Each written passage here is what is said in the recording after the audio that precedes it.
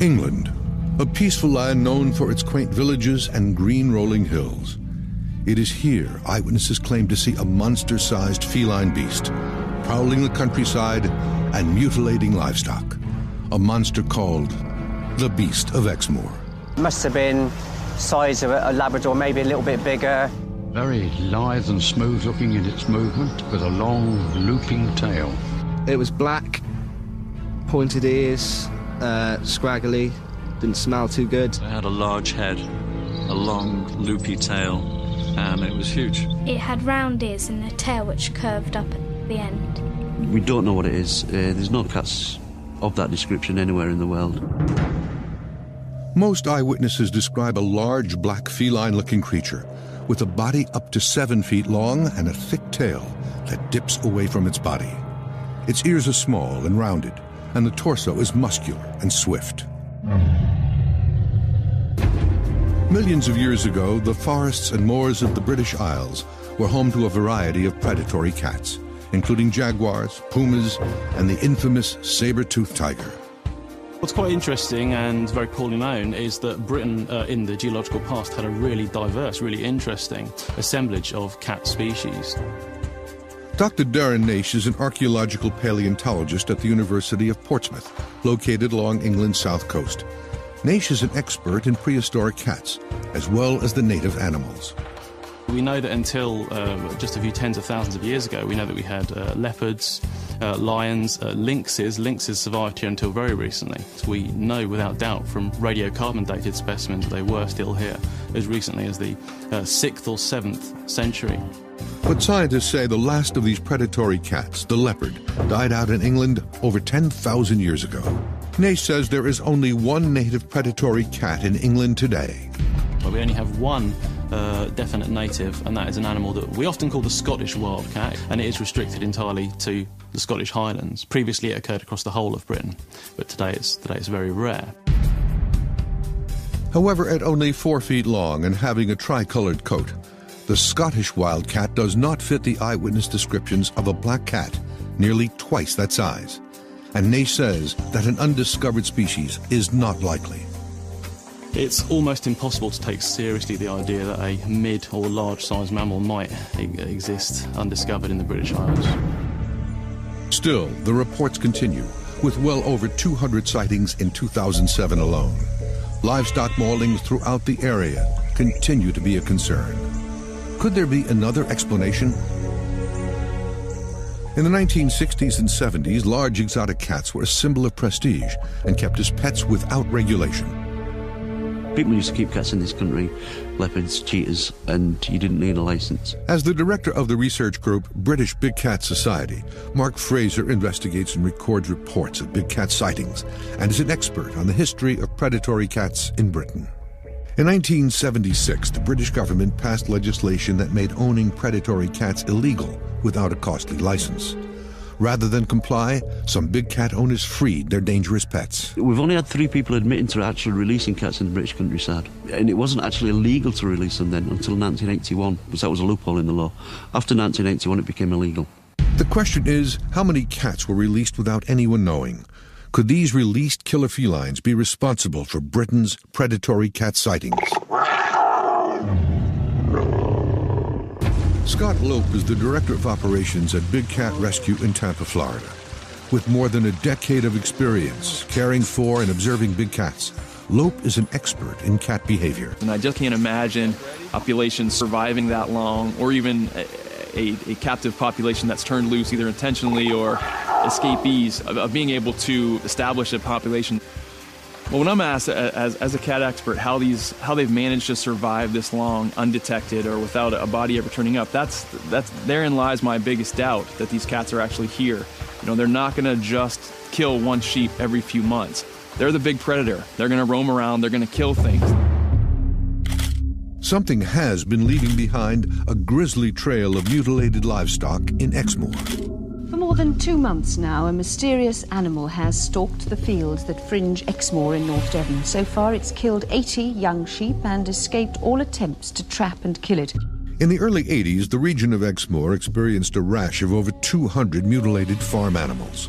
At the present time, it's only attacked sheep, but when you see the savagery of the killing of the sheep, it makes you wonder what's going to happen if children are in its way.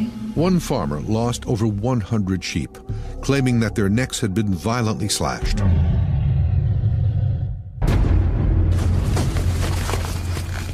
With fear gripping the locals, the Ministry of Agriculture dispatched Royal Marine sharpshooters to the area to try to kill whatever it was.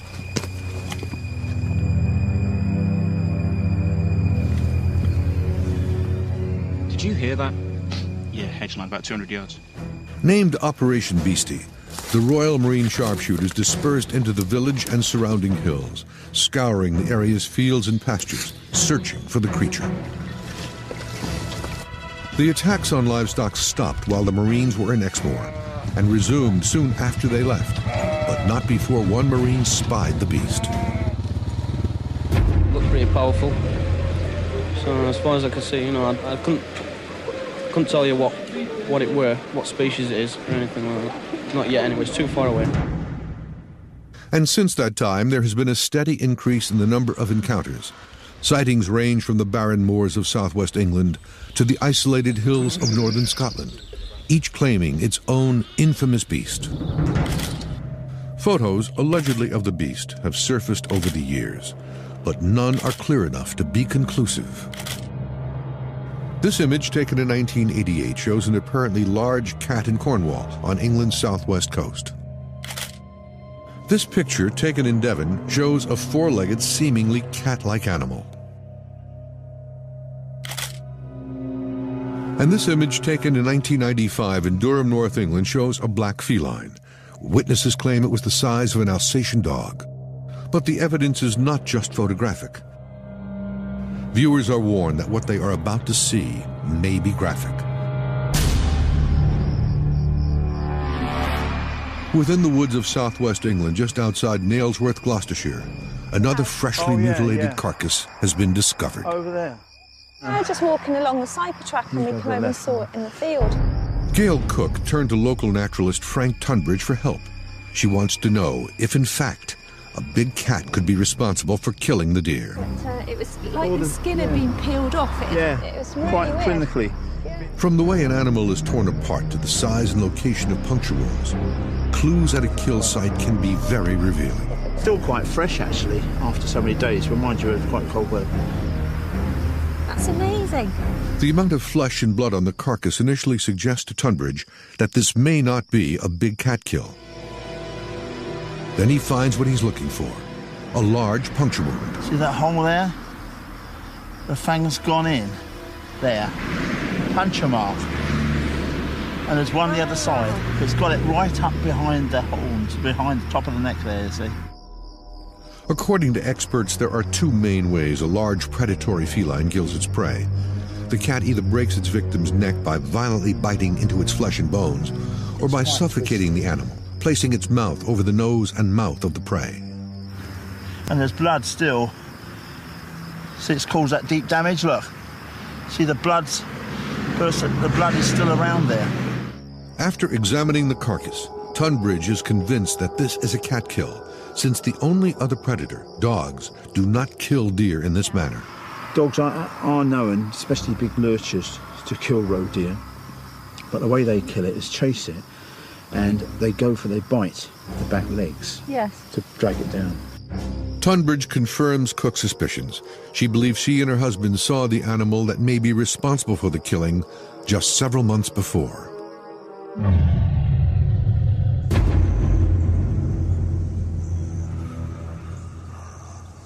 We're out for a walk one January morning, similar weather to today. We were walking down the road, which is just behind me and my wife, just looking around for the wildlife, deer, etc. Just glanced over to the left-hand side of me and we just saw this big black cat. The Cooks were astounded by the size of the beast that stood just 100 yards away. Just could not believe the size of it. It was just enormous. It must have been size of a Labrador, maybe a little bit bigger. The tail was probably about 18 inches long, and it was quite a round, thick, bushy tail. And it was just amazing to actually see it, and it was just stalking around in the bushes there. The animal, distracted by something in the bushes, was unaware of the cooks at first. Just sort of moving around in the undergrowth and that. And then it just spotted us. We had eye contact with us, and it just sat bolt upright, and it was just staring us in the eyes. It was just staring us out. We thought it's going to run off at any moment, but it didn't. It just stayed there and stared at us. The animal decided the cooks weren't a threat and crept off into the bushes. You hear these stories, and to think that it was sort of quite local was a bit of a shock, really. Just a massive, big black cat. The cooks aren't the only ones with chilling encounters with the cat. Stroud, Gloucestershire, had over 30 big cat sightings in 2007. And with evidence of the recent deer kill found by Gail Cook only 15 miles away, it is here the team will mount their search. Scottish amateur cat researcher Mark Fraser has assembled an international team of experts to conduct a search of the countryside for signs of a big cat. Fraser has recruited Scott Lope of Big Cat Rescue in Tampa, Florida. People are definitely seeing something, and it all seems to point to, or all the descriptions match a large feline. So, you know, I'm curious to see what it is. And joining them, John Finch, a tracker from South Africa who has more than 30 years' experience specializing in hunting and tracking animals all over the world. My role on this expedition is to assist the Scottish Big Cat Society and British Big Cat Society in looking at trails and signs on the ground and so on. Okay, guys, thanks. The trio meets for the first time on a cold and wet day. With hunting illegal in England, the team must enter the forest without the protection of firearms. Fraser is relying on Finch's superior tracking skills and Lope's extensive knowledge of predatory cats to locate the creature without putting themselves in danger. It's what we need in this country, the experts to come in from the other countries who've been dealing with cats all their lives, who's like tracking these cats, and they can tell us just what's what. With their gear prepped, the team begins their hike. But as the expedition team begins their search, there may already be evidence that predatory cats exist in England.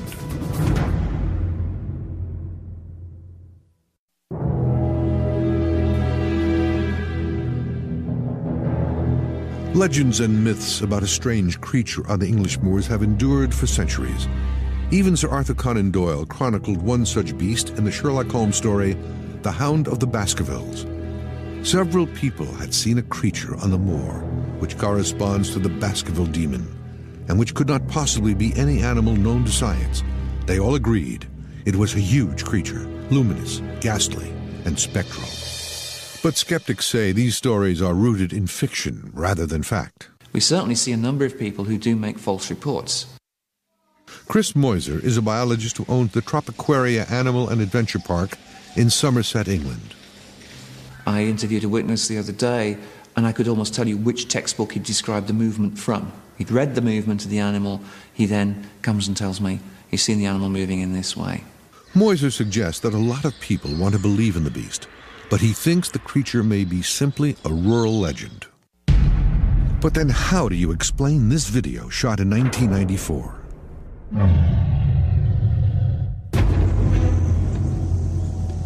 William Rooker spotted the enormous black cat on his land in Cambridgeshire, England, 75 miles north of London. Well, I'd been up the field and was burning up a lot of rubbish, and I'd got the camera up there to pick up bird sounds, and I saw an animal come out that I'd not seen before. When I saw the creature, I didn't recognise it, and therefore it surprised me. And I couldn't understand where it had come from and how it had got down there. Even the skeptics are swayed by this footage. This piece of film has been seen on several occasions by myself and many other researchers, and is probably one of the best pieces of film available in the UK. It quite clearly shows a large black cat moving across a field. Whilst there are not size references present, the height of the animal in relation to the height of the greenery and the pasture is suggestive of a big cat rather than a domestic cat. So whilst not conclusive, it is fairly good evidence. Could this video offer any clues in determining the mysterious creature's true identity? Monster Quest will put it to the test. The analysis software that I use is very powerful. It allows me to do several things. Video expert Peter Schmitz of Minnesota-based Motion Engineering has received a copy of Rook's video and is in the process of enhancing it. In this case, ability to zoom in, to enhance imagery, to brighten, to draw out different things that are important. That an expert in cats can look at this information with the changes that have been made to the video and determine what kind of animal it is that we're looking at. Joining him is Tammy Quist, a big cat expert with the Wild Cat Sanctuary in Sandstone, Minnesota. I've been in the business about 12 years, been doing a lot of identification work, legal work. We have over 100 residents here, but we've rescued over 300 wild cats, ranging from cougars to lynx to black jaguars to black leopards. Once Schmitz completes his video enhancements, Quist believes she can determine the species of cat in Rooker's video based on its shape and stride. While this video is compelling, this man says he has evidence that is proof predatory cats live in the United Kingdom. With all the information I've got and all the field evidence, I certainly believe there are many large cats at roam in the UK.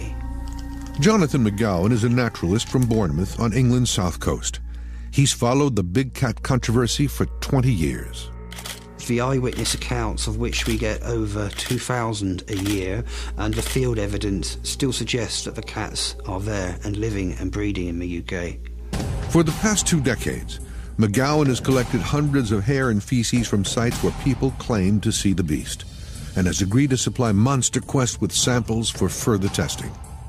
I hope the DNA testing will prove at least one different species of cat actually lives and are breeding in the UK.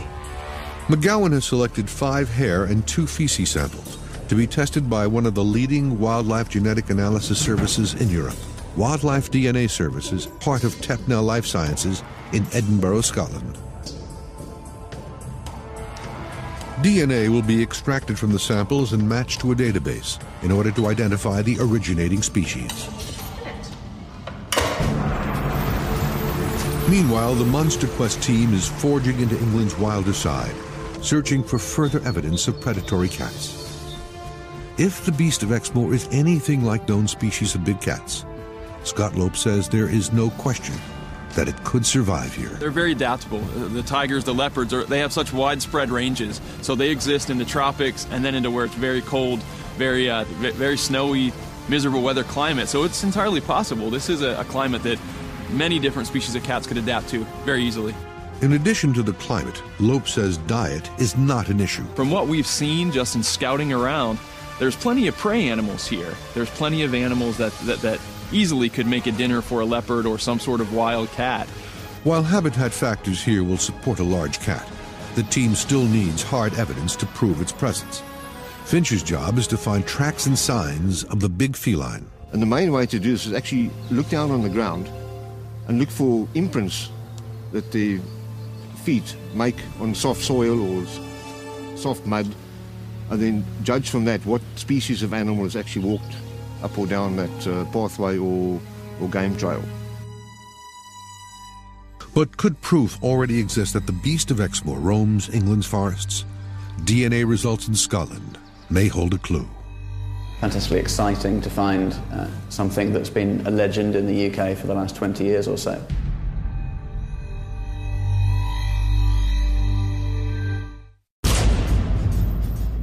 For decades, people have claimed to see a monster black cat roaming the English countryside, a creature many say is responsible for grisly attacks on livestock and wildlife.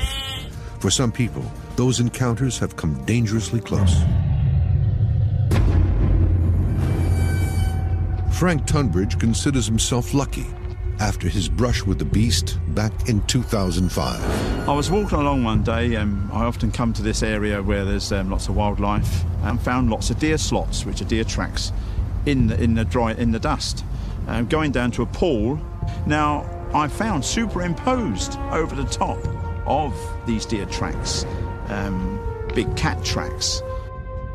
I, at the time, searched around, and I was walking over this bridge with like a viaduct with tunnels underneath, following these tracks, and then I was stopped in my tracks by a noise of a big cat. Tunbridge believes the coughs were a warning that he was getting too close. Grunting or coughing is a form of communication that experts say predatory cats use to stake out their territory. I actually froze and felt all my hair stand on end. I know all the animal sounds. As I said, I've been into naturalists for years, of foxes and such like. It couldn't have been anything else. So I went over to the side of the bridge where there's some railings and banged the railings with the stick I had. And with that, I heard a rush through the dried up stream bed opposite. And I ran over, and I could see the rushes moving and some large animal moving close to the ground to get away. The elusiveness of these animals is what makes their existence so difficult to prove. However, there may be physical evidence.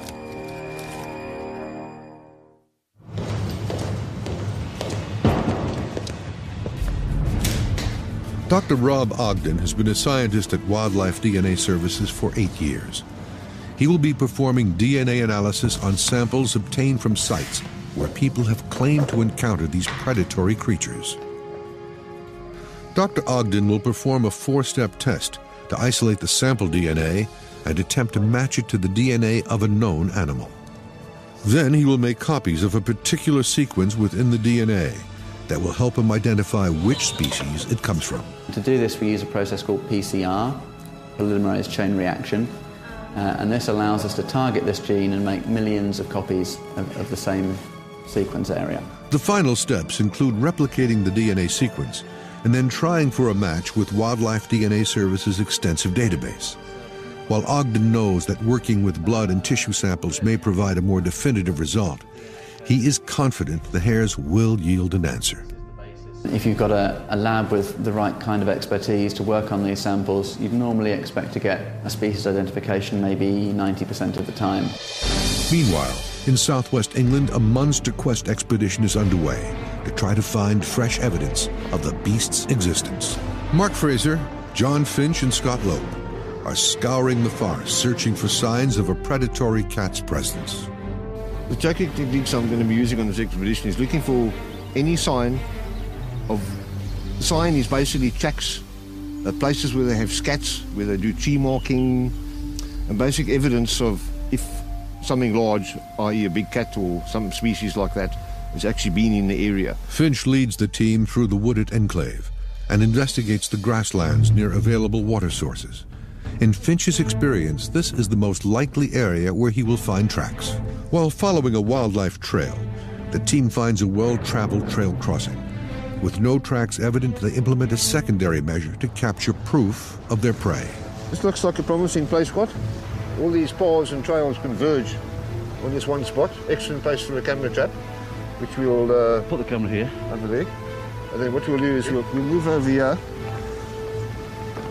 And we'll put cat-specific lures on this tree over here, and that one over there. What excites me about setting the trap strategically in this location, it's a really good crossing. If there is a big cat, and this mysterious creature always seems to be identified as a large black cat, and of course they move around after dark, and after dark, you know, a lot of animals look black, so it may not be a black cat at all, but I think what we're going to find out for sure is what is traveling these trails, and hopefully have some photographic proof. So if anything comes through here, whatever time of day, you've got a proper photographic record of the species and the actual time that it actually passes along this trail. To up their chances of capturing the beast on camera, John Finch will set up cat attractants in the area. One of the main reasons why I use bobcat gland lure is it's a tried and tested lure that's used internationally, in the jungles of Peru to all in jaguars, in Africa for leopards and red lynx and African wildcat. The lure is scent that has been extracted from the gland of a bobcat. Bobcats are territorial in nature, and the scent of another cat generally elicits an investigation. With the camera trap set and the attractants in place, the team leaves the area to continue their search for tracks and signs of the beast. Only 2 miles from the trailhead, the team finds their first large track, and it's in good condition. And it's really nice to go out after the rain because it actually helps me as a tracker that from yesterday or the day before, the week before, everything's obliterated and everything is now fresh. The tracks prove the trail is well used, but in this case, the track is from a badger, not a cat. Only 22 miles away from the Monster Quest expedition, another paw print was discovered in 2006 near Cold Ashton in Wiltshire. This print may provide the evidence needed to prove predatory cats live in England. A cast of the print will be subjected to expert scrutiny. Found by Madeline Sparks and her children, the paw print was unlike anything they'd seen before.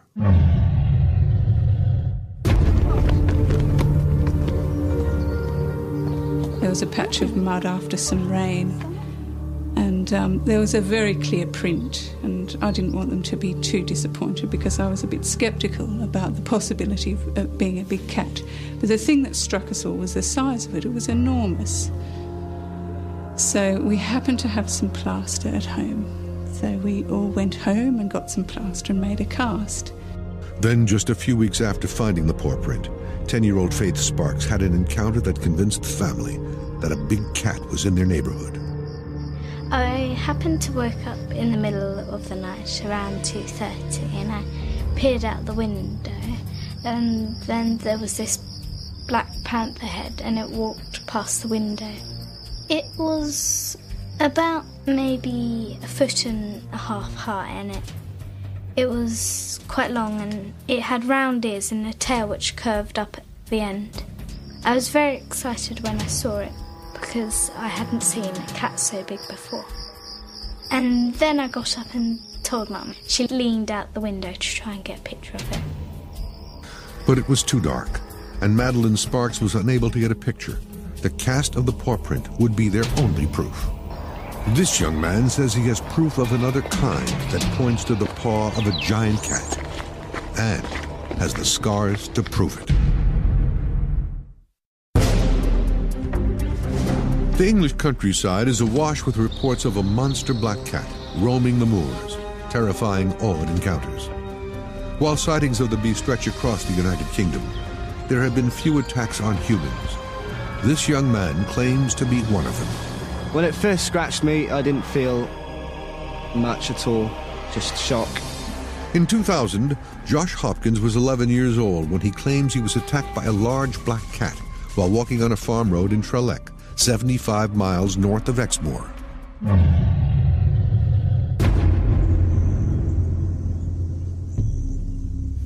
I could see a tail in the grass. I approached it. The look of the tail was waving above the 2-foot grass. The animal was probably just over 3 foot high, probably 5 foot long. The cat startled as I was. The attack was swift and frightening. I screamed really loudly, which startled the cat to run away, and I ran the other. Rosemary Hopkins says her son Josh is lucky to be alive. The 11-year-old was attacked near his home on Wednesday. He said, Mum, a cat's had me. And I thought, well, a cat couldn't do that, because I was thinking of a domestic cat. And he said, no, Mum, it was a big cat. It was as big as a dog. Police are normally very sceptical about the many reports they receive of big cat sightings, but they're taking the incident that happened in this field very seriously indeed. But big cat expert Scott Lope knows the hallmarks of a large cat attack. He questions whether Hopkins' injuries support his claim. Well, when you talk about or hear about folks being attacked by these beasts, you really, as someone who works with these cats and sees the kind of damage they can do, and usually when it's a verifiable attack, it ends in someone being seriously maimed or killed. An examination of the photos of Hopkins' injuries supports Lope's initial impression. Minor facial scratches, not consistent with the width of the toes or the claws of a large wildcat, and definitely the injuries of a bigger wildcat grabbing someone's face would be much more severe and more of a deep puncturing gash, a tearing, not just simple slices. So I would seriously doubt that this was inflicted by a cat or anything other than maybe a domestic cat. While the Hopkins account is one of the few reported attacks on humans, the sheer number of sightings of the creature has prompted something rare in cryptozoology. The local police department regards the sightings as having merit. and they have developed a plan for dealing with the creature. It's called Operation Black Cat. Mark Robson is an environmental and wildlife crimes officer with the Gloucestershire Constabulary. A decade ago, his department created a contingency plan should the beast be a danger to the public. It has to be a confirmed site, and someone obviously keeping a close eye on the actual animal itself. And we would go through a list of calling people out, relevant agencies, and including someone experienced enough to dart the cat. It would not be our intention, and is not our intention, to shoot the cat unless it was a danger to the officers and or any other public at the time. For Robson, the presence of the beast is far more than speculation. Within Gloucestershire, we believe we've got at least 2 black leopards wandering about through the county. There has been sightings of lynx over to the east of the county, but never more than 1 or 2 per year. But mainly black leopards is what we believe we've got. But quality evidence of the cat's existence is rare. They will see you before you see them, really, so the chances of actually seeing and getting a good shot of them in the wild is going to be limited. With hard evidence continuing to be elusive, skeptics doubt eyewitness descriptions, pointing out that the beast is often seen at a great distance, where visual acuity is at its weakest. Without binoculars, they're just looking at a naked eye sighting, which may be only a fleeting glimpse of about 3 to 10 seconds, which isn't easy. Trevor Beer is a naturalist and author of several books on the Exmoor legend. He has a simple experiment to test eyewitness accounts. In the experiment, the idea is to place some hardboard cutouts of big cats at 50-foot and 100-foot distances to gauge what people who have never seen cats in the wild themselves before will see and think they see here in the field. This exercise will test eyewitnesses' ability to judge size, color, and species. Fittingly, it takes place in the beast's own backyard. We're right on the edge of the Exmoor National Park. We're right bang in where the Exmoor beast has been seen and recorded down here for the last 25 years. Trevor Beer will work with Danny Reynolds to create life-sized replicas of large cats. Reynolds is an avid animal enthusiast and has been the curator of Exmoor Zoo since 1993. With the cutouts, we're looking at what prospectively could be the Exmoor beast. We've got a number of selection of species involved. We've got jungle cat, we've got lynx, we've got leopard, and we've got puma. One of the cutouts is the size of a typical black leopard or puma, 2 feet at the shoulders and 4 to 4.5 feet long. Another cutout is the size of an ordinary domestic cat. Some of the cutouts are tan-colored to test if the color of the creature affects the perceived size. I think potentially the black silhouette may appear a lot bigger, if you follow me, and more dominant in people's mind than the actual browns and the tans. I've got a feeling they're going to lose them into the camouflage. Well, it is very difficult to gauge size unless you've got something nearby to be a useful comparison. With the observation test prepared, the team heads off to find participants. Witness reactions are recorded as they glance at the cat cutouts from 50, 100, and 150 feet away for just 5 seconds.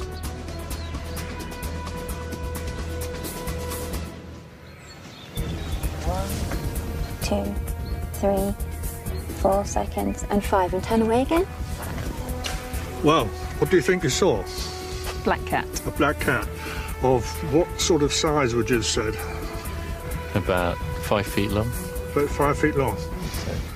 You say? I would have put it smaller. I would have put it as a kind of medium-sized dog. Medium-sized dog. Well, that's pretty good, actually. That's very fair. Well, when we turned around, I didn't know what I was going to see, but as soon as we turned around, it was obvious it was a cat. The size was fairly obvious. You know, it was very clear. Distance didn't seem to matter at all because the thing still looked roughly the same size. On this day, every subject was able to accurately judge size and color. It suggests that under conditions similar to many of the sightings, people can tell the difference between a little cat and a big cat, even at a distance. And repeatedly, people report they are seeing very big cats. The experiment this afternoon showed that 50 feet, 100 feet, 150 feet and so on, both large and small cats, and they were always recognised exactly for what they were, and I'm really delighted. The silhouette experiment that we just took place, very intrigued. It was interesting to see that the people were actually able to distinguish between shape, size and colour. And I really didn't expect that. It makes me think perhaps, there's a lot more to this than meets the eye. In Sandstone, Minnesota, Monster Quest has teamed up with video expert Peter Schmitz and founder of the Wildcat Sanctuary, Tammy Quist. With Schmitz's video enhancements complete, Quist begins her species analysis. But what's interesting, what I see in this film is what I've seen with stills and a lot of others, is what we talk about, the geometry, the linear of the lines, the distance is similar to so many other photographs and film that are sent for us to try and identify. I'm trying to look at both perspectives. I'm looking at it once as a domestic and once as if I thought it was wild. What is it showing? That tail is so long. Interesting. That's very interesting. The curvature of the tail is the questionable part for me. This is very rough footage to see, but the curvature of the tail compared to a domestic, because what it looks like here is there's a hook. A long tail with a hook is a hallmark of big cats like panthers. But there is another clue. To me, the biggest key note to me is the posture of the animal's movement, of how up and down the posture of the running is.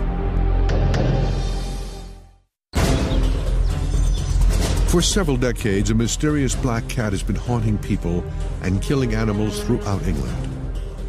History has documented the beast going on a killing spree, and then as quickly and mysteriously as it began, disappearing again, able to elude even a search by armed Marines.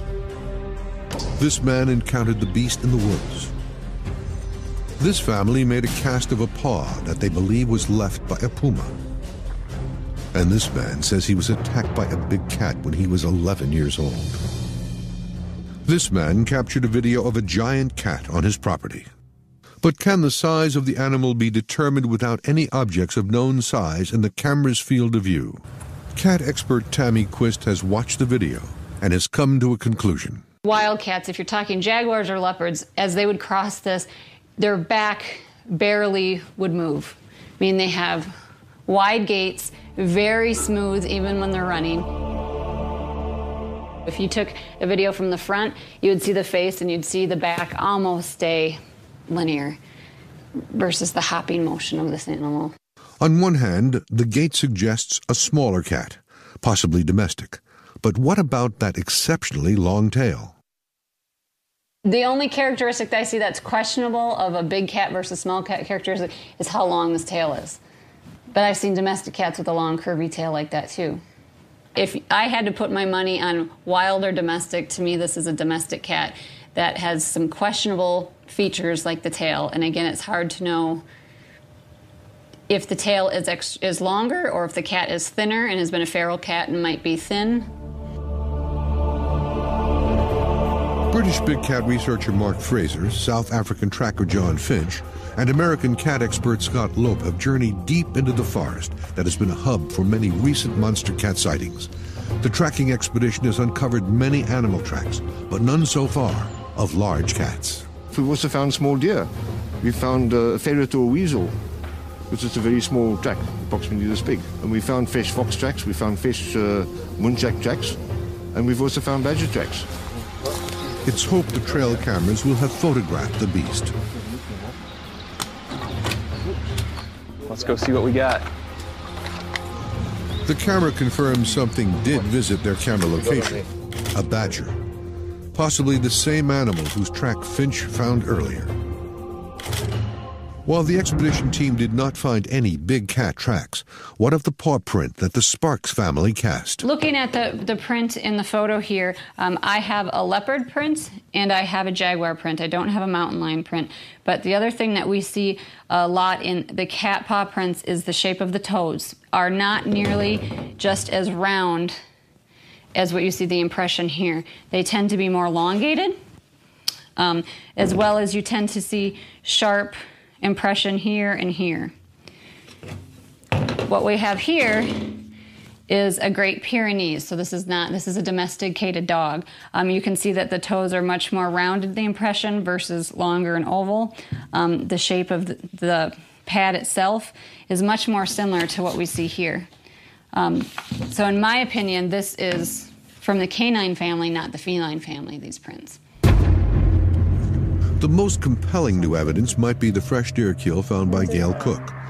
Researcher Frank Tunbridge believes he found fresh puncture wounds to the head of the deer, clear evidence pointing to a big cat kill. All the hallmarks do point to a big cat killing. The puncture marks are damaged around the neck, the broken neck, the ribs actually bitten away round where the viscera is, the liver and the kidneys, etc., which they go for first of all. All these hallmarks point to a big cat killing. To test Tunbridge's theory, Monster Quest sent the deer carcass footage to several experts, including biologist Chris Moiser. I have no doubt there may be puncture wounds in the throat. There's very little congealed blood there, which I would have expected had an animal been pulled down by a large predator when alive. Paleontologist Dr. Darren Naish takes a different view of the kill. We can see that the skin has been peeled back, which indicates that this is a cat kill. Dogs don't really do that. So, based on the evidence that we can see here, I would tend to conclude that this most likely is a cat kill, but it's difficult to be sure without actually seeing the carcass myself.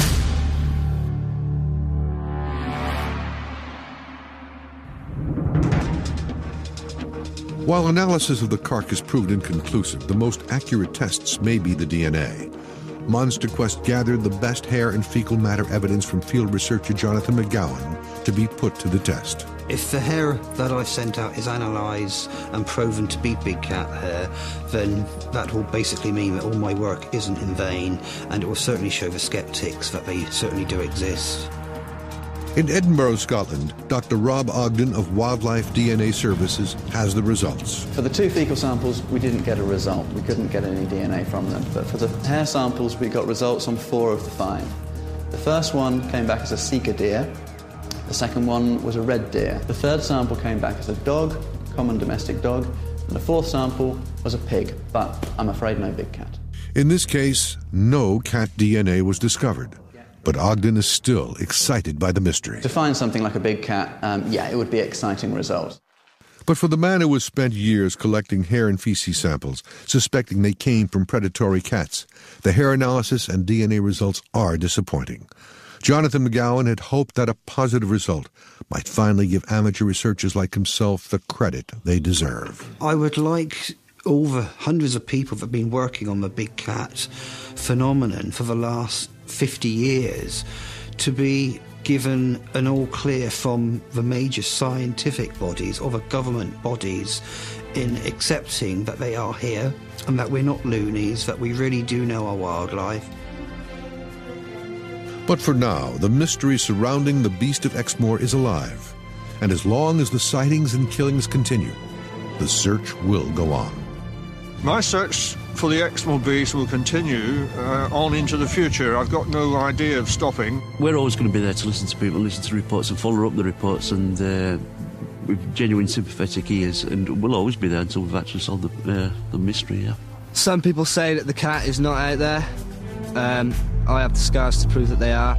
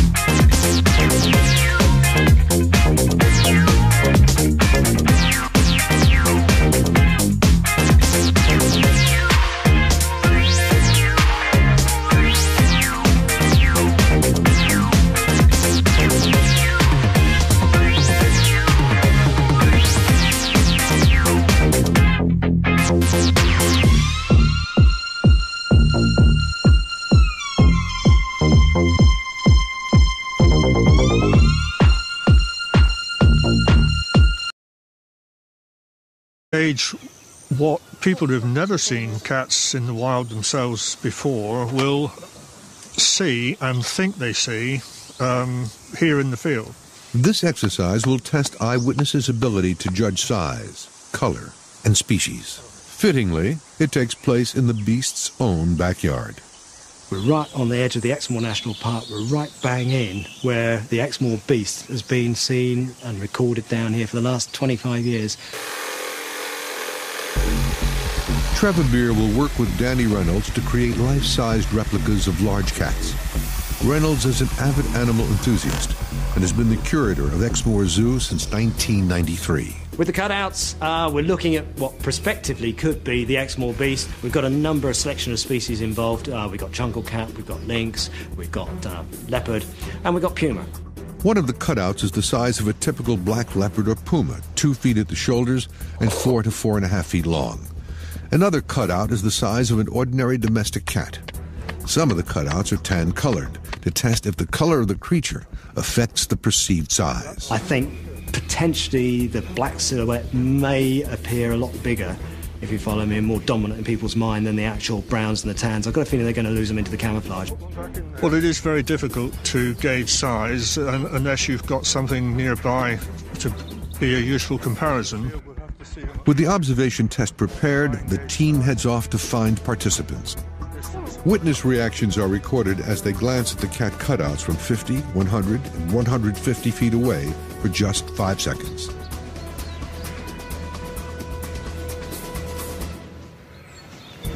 1, 2, 3, 4 seconds, and 5, and turn away again. Well, what do you think you saw? Black cat. A black cat. Of what sort of size would you have said?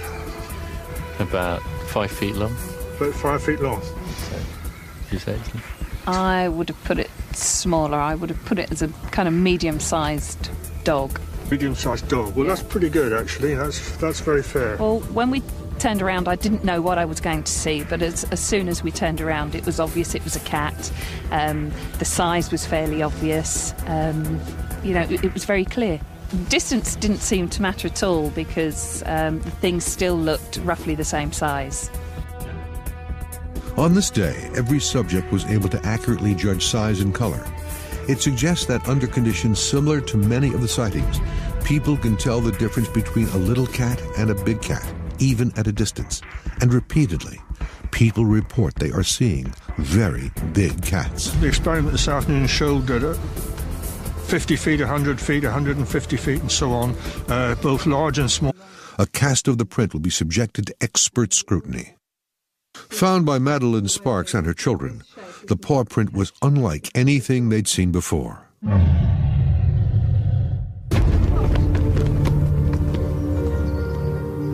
There was a patch of mud after some rain, and there was a very clear print, and I didn't want them to be too disappointed because I was a bit sceptical about the possibility of it being a big cat. But the thing that struck us all was the size of it. It was enormous. So we happened to have some plaster at home. So we all went home and got some plaster and made a cast. Then, just a few weeks after finding the paw print, 10-year-old Faith Sparks had an encounter that convinced the family that a big cat was in their neighborhood.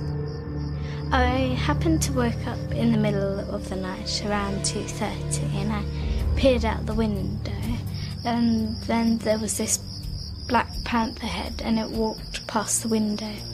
It was about maybe 1.5 feet high, and it was quite long, and it had round ears and a tail which curved up at the end. I was very excited when I saw it because I hadn't seen a cat so big before. And then I got up and told Mum. She leaned out the window to try and get a picture of it. But it was too dark, and Madeline Sparks was unable to get a picture. The cast of the paw print would be their only proof. This young man says he has proof of another kind that points to the paw of a giant cat, and has the scars to prove it. The English countryside is awash with reports of a monster black cat roaming the moors, terrifying odd encounters. While sightings of the beast stretch across the United Kingdom, there have been few attacks on humans. This young man claims to be one of them. When it first scratched me, I didn't feel much at all, just shock. In 2000, Josh Hopkins was 11 years old when he claims he was attacked by a large black cat while walking on a farm road in Trelec, 75 miles north of Exmoor.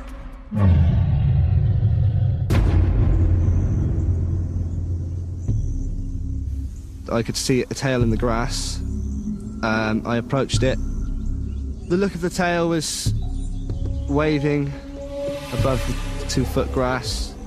The animal was probably just over 3 foot high, probably 5 foot long. The cat startled as I was. The attack was swift and frightening. I screamed really loudly, which startled the cat to run away, and I ran the other. Rosemary Hopkins says her son Josh is lucky. Founder of the Wildcat Sanctuary, Tammy Quist.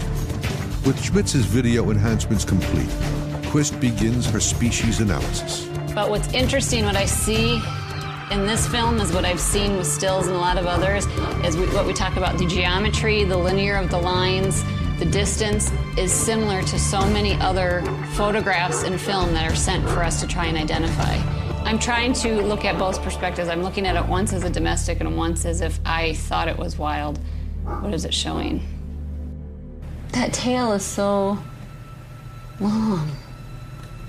Interesting. That's very interesting. The curvature of the tail is the questionable part for me. This is very rough footage to see, but the curvature of the tail compared to a domestic, because what it looks like here is there's a hook. A long tail with a hook is a hallmark of big cats, like panthers. But there is another clue. To me, the biggest key note to me is the posture of the animal's movement, of how up and down the posture of the running is. For several decades, a mysterious black cat has been haunting people and killing animals throughout England. History has documented the beast going on a killing spree, and then as quickly and mysteriously as it began, disappearing again, able to elude even a search by armed Marines. This man encountered the beast in the woods. This family made a cast of a paw that they believe was left by a puma. And this man says he was attacked by a big cat when he was 11 years old. This man captured a video of a giant cat on his property. But can the size of the animal be determined without any objects of known size in the camera's field of view? Cat expert Tammy Quist has watched the video and has come to a conclusion. Wildcats, if you're talking jaguars or leopards, as they would cross this, their back barely would move. I mean, they have wide gaits, very smooth even when they're running. If you took a video from the front, you would see the face and you'd see the back almost stay linear versus the hopping motion of this animal. On one hand, the gait suggests a smaller cat, possibly domestic. But what about that exceptionally long tail?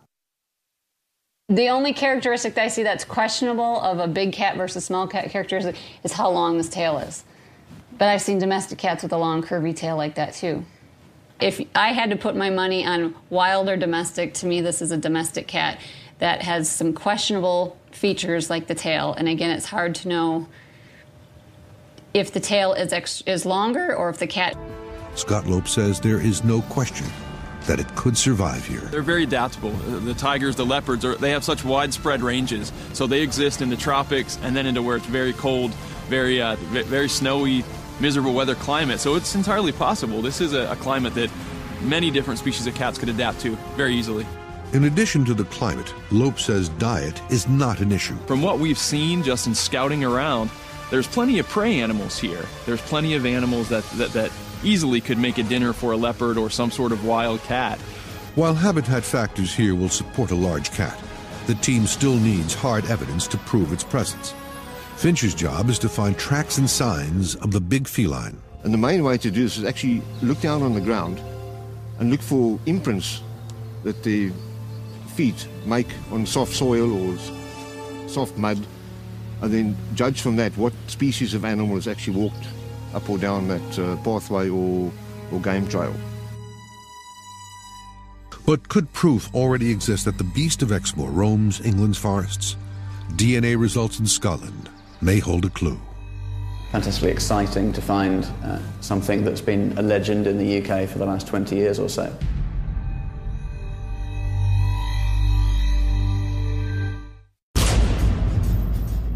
For decades, people have claimed to see a monster black cat roaming the English countryside, a creature many say is responsible for grisly attacks on livestock and wildlife. For some people, those encounters have come dangerously close. Frank Tunbridge considers himself lucky after his brush with the beast back in 2005. I was walking along one day, I often come to this area where there's lots of wildlife, and found lots of deer slots, which are deer tracks, in the dust. Going down to a pool. Now, I found superimposed over the top of these deer tracks, big cat tracks.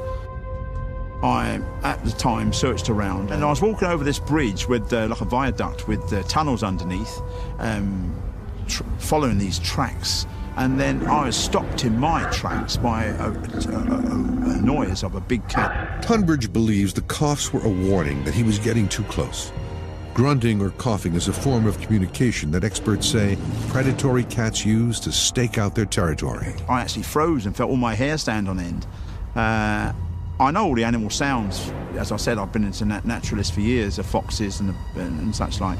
It couldn't have been anything else. So I went over to the side of the bridge where there's some railings and banged the railings with the stick I had. And with that, I heard a rush through the dried up stream bed opposite. And I ran over and I could see the rushes moving and some large animal. The cutout is the size of an ordinary domestic cat. Some of the cutouts are tan-colored to test if the color of the creature affects the perceived size. I think potentially the black silhouette may appear a lot bigger, if you follow me, and more dominant in people's mind than the actual browns and the tans. I've got a feeling they're going to lose them into the camouflage. Well, it is very difficult to gauge size unless you've got something nearby to be a useful comparison. With the observation test prepared, the team heads off to find participants. Witness reactions are recorded as they glance at the cat cutouts from 50, 100, and 150 feet away for just 5 seconds.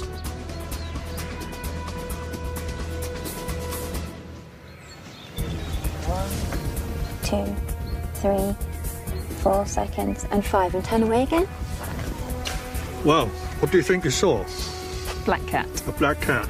Of what sort of size would you have said? About 5 feet long. About 5 feet long. You say?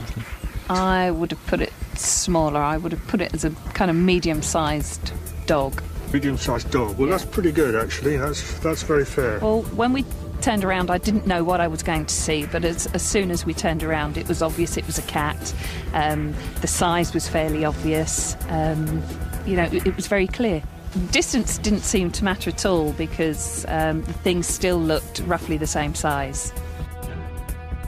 On this day, every subject was able to accurately judge size and color. It suggests that under conditions similar to many of the sightings, people can tell the difference between a little cat and a big cat, even at a distance.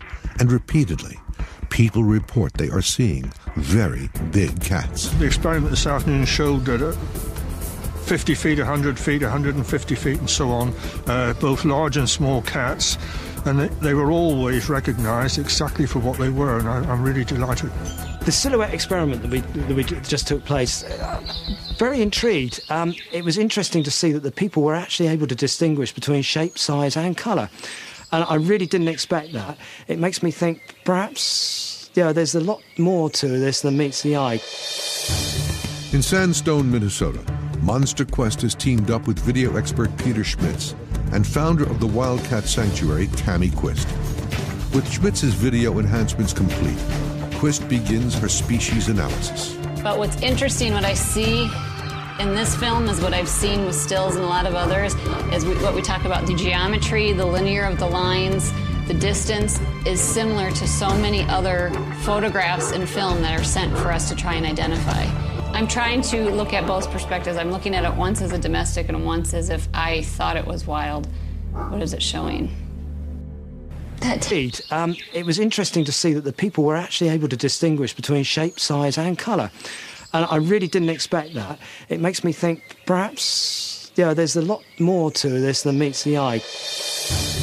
In Sandstone, Minnesota, Monster Quest has teamed up with video expert Peter Schmitz and founder of the Wildcat Sanctuary, Tammy Quist. With Schmitz's video enhancements complete, Quist begins her species analysis. But what's interesting, what I see in this film is what I've seen with stills and a lot of others, is what we talk about, the geometry, the linear of the lines, the distance is similar to so many other photographs and film that are sent for us to try and identify. I'm trying to look at both perspectives. I'm looking at it once as a domestic and once as if I thought it was wild. What is it showing? That tail is so long. Interesting. That's very interesting. The curvature of the tail is the questionable part for me. This is very rough footage to see, but the curvature of the tail compared to a domestic, because what it looks like here is there's a hook. A long tail with a hook is a hallmark of big cats like panthers. But there is another clue. To me, the biggest key note to me is the posture of the animal's movement, of how up and down the posture of the running is. For several decades, a mysterious black cat has been haunting people and killing animals throughout England. History has documented the beast going on a killing spree, and then as quickly and mysteriously as it began, disappearing again, able to elude even a search by armed Marines. This man encountered the beast in the woods. This family made a cast of a paw that they believe was left by a puma. And this man says he was attacked by a big cat when he was 11 years old. This man captured a video of a giant cat on his property. But can the size of the animal be determined without any objects of known size in the camera's field of view? Cat expert Tammy Quist has watched the video and has come to a conclusion. Wildcats, if you're talking jaguars or leopards, as they would cross this, their back barely would move. I mean, they have wide gaits, very smooth even when they're running. If you took a video from the front, you would see the face and you'd see the back almost stay linear versus the hopping motion of this animal. On one hand, the gait suggests a smaller cat, possibly domestic. But what about that exceptionally long tail? The only characteristic that I see that's questionable of a big cat versus small cat character in the UK, it quite clearly shows a large black cat moving across a field. Whilst there are not size references present, the height of the animal in relation to the height of the greenery and the pasture is suggestive of a big cat rather than a domestic cat. So whilst not conclusive, it is fairly good evidence. Could this video offer any clues in determining the mysterious creature's true identity? Monster Quest will put it to the test. The analysis software that I use is very powerful. It allows me to do several things.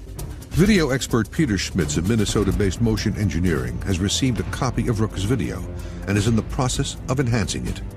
In this case, the ability to zoom in, to enhance imagery, to brighten, to draw out different things that are important. That an expert in cats can look at this information with the changes that have been made to the video and determine what kind of animal it is that we're looking at. Joining him is Tammy Quist, a big cat expert with the Wildcat Sanctuary in Sandstone, Minnesota. I've been in the business about 12 years. Been doing a lot of identification work, legal work. We have over 100 residents here, but we've rescued over 300 wild cats, ranging from cougars to lynx to black jaguars to black leopards. Once Schmitz completes his video enhancements, Quist believes she can determine the species of cat in Rooker's video based on its shape and stride. While this video is compelling, this man says he has evidence that is proof predatory cats live in the United Kingdom.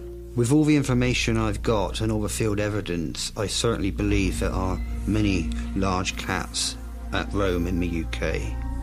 Jonathan McGowan is a naturalist from Bournemouth on England's south coast. He's followed the big cat controversy for 20 years. The eyewitness accounts, of which we get over 2,000 a year, and the field evidence still suggests that the cats are there and living and breeding in the UK. For the past 2 decades, McGowan has collected hundreds of hair and feces from sites where people claim to see the beast, and has agreed to supply Monster Quest with samples for further testing.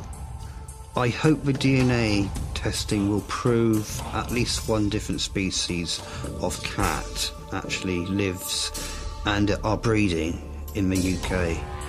McGowan has selected 5 hair and 2 feces samples to be tested by one of the leading wildlife genetic analysis services in Europe, Wildlife DNA Services, part of Tepnell Life Sciences in Edinburgh, Scotland.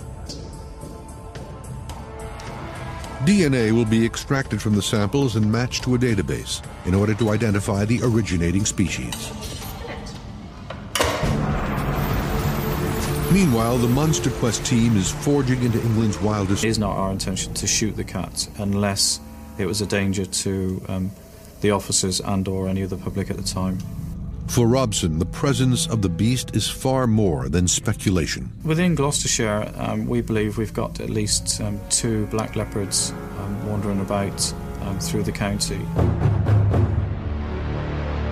There has been sightings of lynx over to the east of the county, but never more than 1 or 2 per year. But mainly black leopards is what we believe we've got. But quality evidence of the cat's existence is rare. They will see you before you see them, really, so the chances of actually seeing and getting a good shot of them in the wild is going to be limited. With hard evidence continuing to be elusive, skeptics doubt eyewitness descriptions, pointing out that the beast is often seen at a great distance, where visual acuity is at its weakest. Without binoculars, they're just looking at a naked eye sighting, which may be only a fleeting glimpse of about 3 to 10 seconds, which isn't easy. Trevor Beer is a naturalist and author of several books on the Exmoor legend. He has a simple experiment to test eyewitness accounts. In the experiment, the idea is to place some hardboard cutouts of big cats at 50-foot and 100-foot distances to gauge what people who have never seen cats in the wild themselves before will see and think they see here in the field. This exercise will test eyewitnesses' ability to judge size, color, and species. Fittingly, it takes place in the beast's own backyard. We're right on the edge of the Exmoor National Park. We're right bang in where the Exmoor beast has been seen and recorded down here for the last 25 years. Trevor Beer will work with Danny Reynolds to create life-sized replicas of large cats.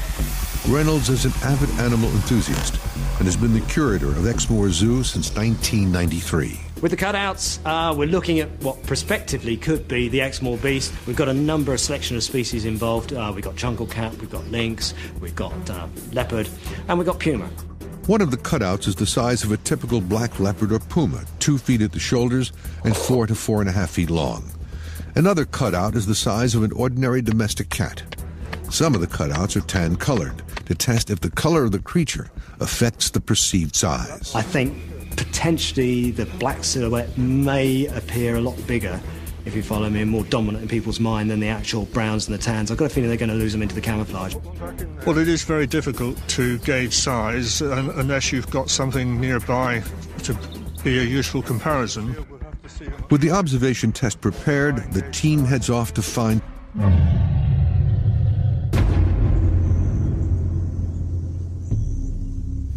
I could see a tail in the grass. I approached it. The look of the tail was waving above the 2-foot grass. The animal was probably just over 3 foot high, probably 5 foot long. The cat startled as I was. The attack was swift and frightening. I screamed really loudly, which startled the cat to run away, and I ran the other. Rosemary Hopkins says her son Josh is lucky to be alive. The 11-year-old was attacked near his home on Wednesday. He said, Mum, a cat's had me.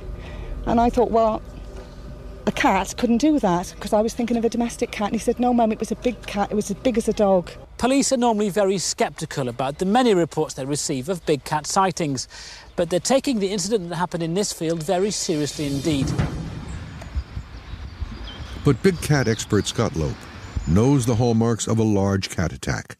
He questions whether Hopkins' injuries support his claim. Well, when you talk about or hear about folks being attacked by these beasts, you really, as someone who works with these cats and sees the kind of damage they can do, and usually when it's a verifiable attack, it ends in someone being seriously maimed or killed.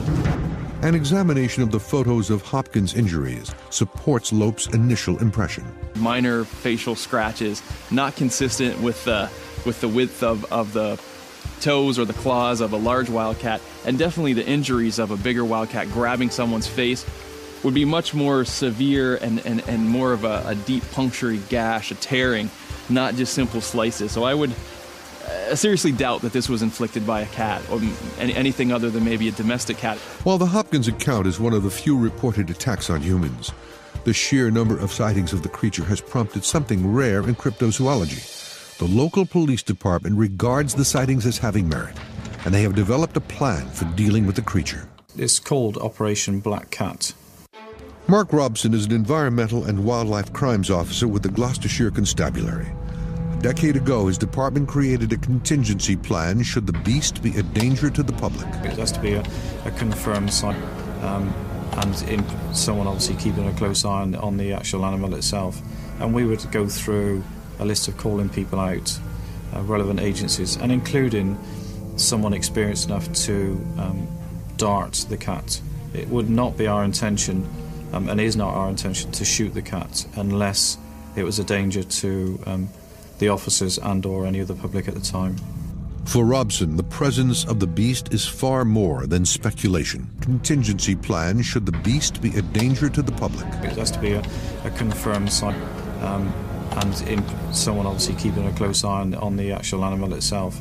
And we would go through a list of calling people out, relevant agencies, and including someone experienced enough to dart the cat.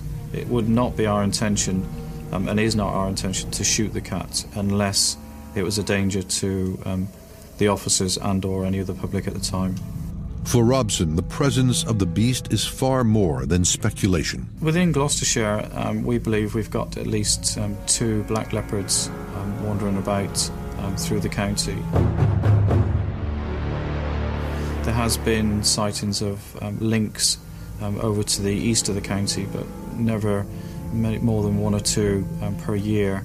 But mainly black leopards is what we believe we've got. But quality evidence of the cat's existence is rare. They will see you before you see them, really, so the chances of actually seeing and getting a good shot of them in the wild is going to be limited. With hard evidence continuing to be elusive, skeptics doubt eyewitness descriptions, pointing out that the beast is often seen at a great distance, where visual acuity is at its weakest. Without binoculars, they're just looking at a naked eye sighting, which may be only a fleeting glimpse of about 3 to 10 seconds, which isn't easy. Trevor Beer is a naturalist and author of several books on the Exmoor legend. He has a simple experiment to test eyewitness accounts. In the experiment, the idea is to place some hardboard cutouts of big cats at 50-foot and 100-foot distances to gauge what people who have never seen cats in the wild themselves before will see and think they see here in the field. This exercise will test eyewitnesses' ability to judge size, color, and species. Fittingly, it takes place in the beast's own backyard. We're right on the edge of the Exmoor National Park. We're right bang in where the Exmoor beast has been seen and recorded down here for the last 25 years. Trevor Beer will work with Danny Reynolds to create life-sized replicas of large cats. Reynolds is an avid animal enthusiast and has been the curator of Exmoor Zoo since 1993. With the cutouts, we're looking at what prospectively could be the Exmoor beast. We've got a number of selection of species involved. We've got jungle cat, we've got lynx, we've got leopard, and we've got puma. One of the cutouts is the size of a typical black leopard or puma, 2 feet at the shoulders and 4 to 4.5 feet long. Another cutout is the size of an ordinary domestic cat. Some of the cutouts are tan-colored to test if the color of the creature affects the